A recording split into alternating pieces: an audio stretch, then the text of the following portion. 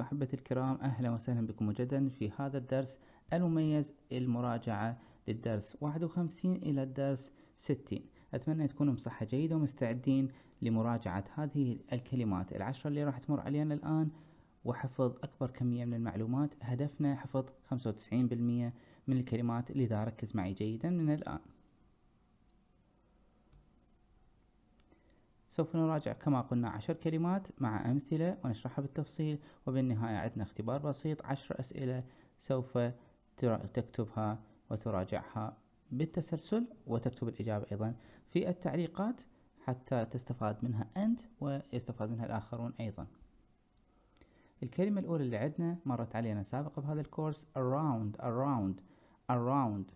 كرر معي around، حول، في مكان قريب، حوالي، كل ما حول، هناك وهنا وهناك.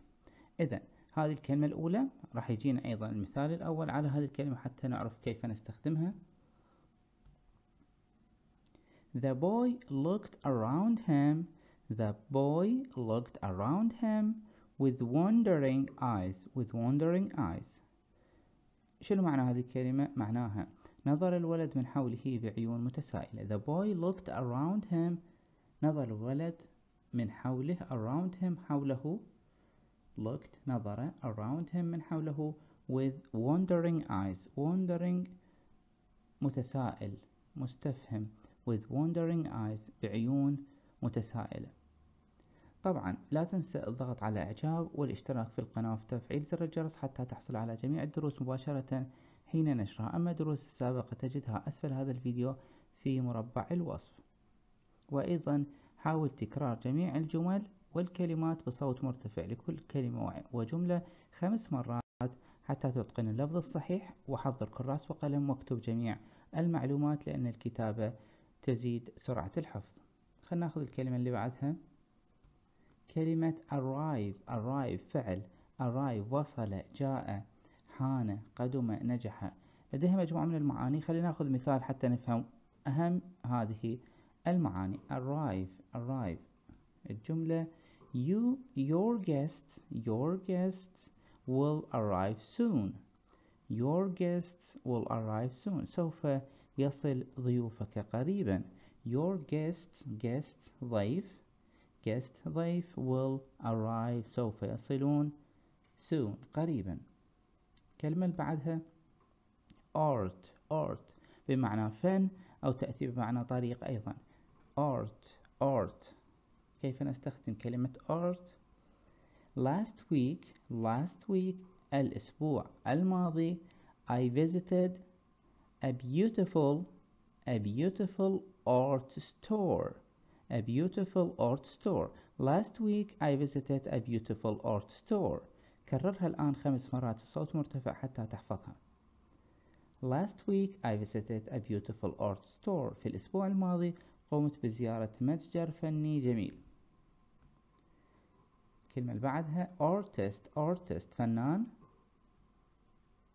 Do you know who the artist is? هل تعرف who the artist is؟ هل تعرف من هو الفنان؟ الكلمة اللي بعدها ask يسأل، يطلب، يلتمس. ask I just wanted to ask you a question.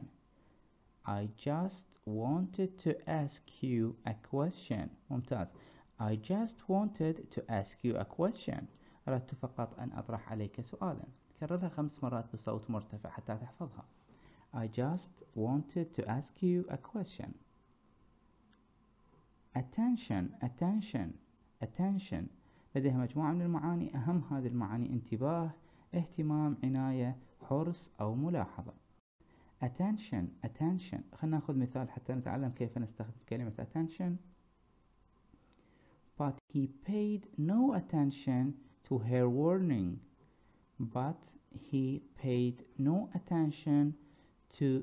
warning. لكنه لم يهتم بتحذيرها. warning تحذير. But he paid no attention لم يهتم to her warning لتحذيرها.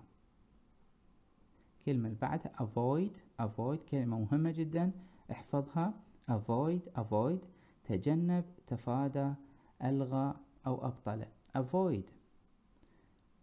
You can't avoid conflict all the time. لا يمكنك تجنب الصراع في كل الوقت. You can't avoid conflict all the time. You can't avoid لا يمكنك تجنب conflict الصراعات، النزاعات، هذا المعنى all the time. You can't avoid conflict all the time. ممتاز. خلينا ناخذ الكلمة اللي بعدها. attack هجوم، مهاجمة، حملة، مداهمة، تأتي أيضا بمعنى نوبة قلب. خلينا ناخذ مثال حتى نتعلم كيف نستخدم كلمة attack. هذا المثال يقول Dad had a heart attack this afternoon.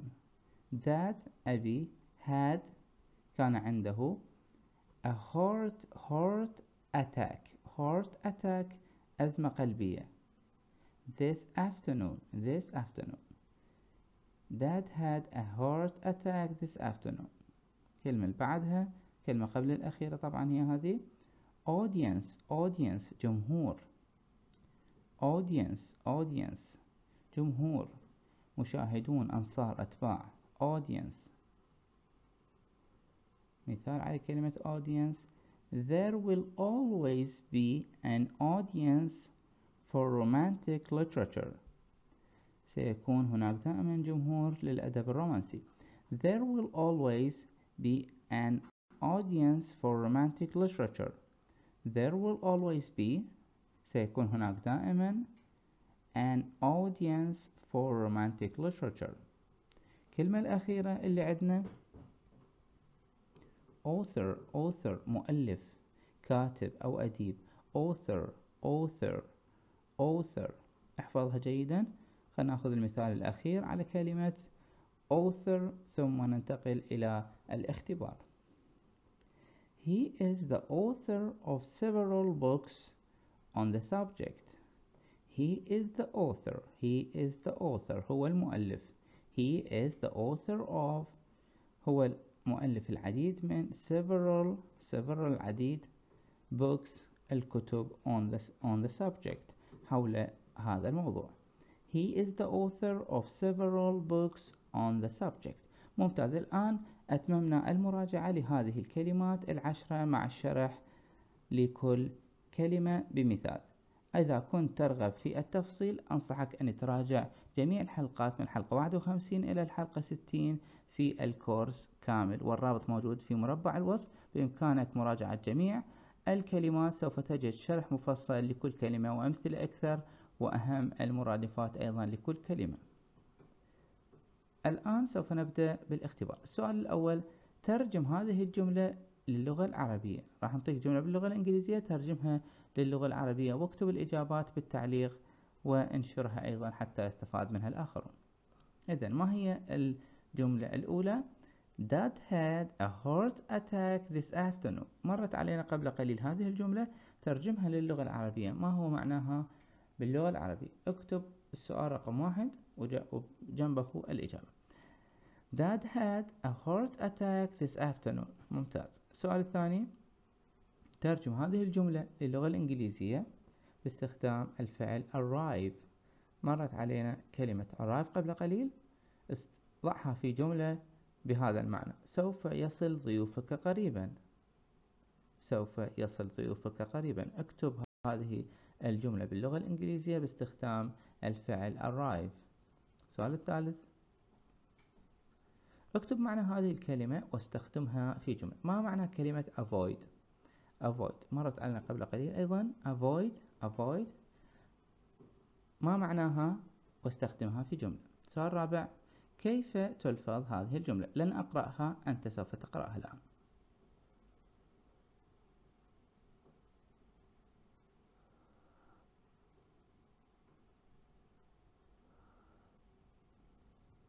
إذا قرأتها بالطريقة التالية: I just wanted to ask you a question.